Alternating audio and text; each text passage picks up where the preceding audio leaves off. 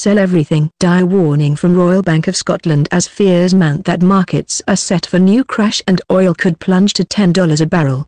The expected crash sparked by the Fed's raise in interest rates is well and truly underway. The financial death spiral of 2015 morphed into a black hole vortex for 2016. The floors of the world's financial markets are about to give way. Analysts warned of a cataclysmic year ahead for investors and the global economy. BP said it would have to slash 4,000 posts around the world, including 600 in the North Sea.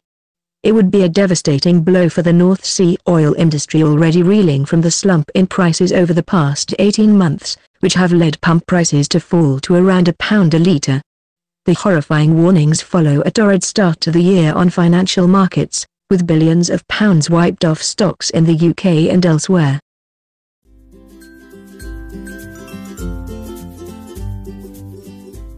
Welcome to the Investing Show, where we discuss the news that matters to investors and get investing ideas to help you grow your wealth. Joining us today, we've got Richard Hunter of Hargreaves Lansdown. Thanks, Simon. Nick Batsford, CEO of Tip TV. Simon. I'm Simon Lambert of This Is Money, and this is the first investing show of 2016. So, Happy New Year to you all. And what a happy new year it was in the first week.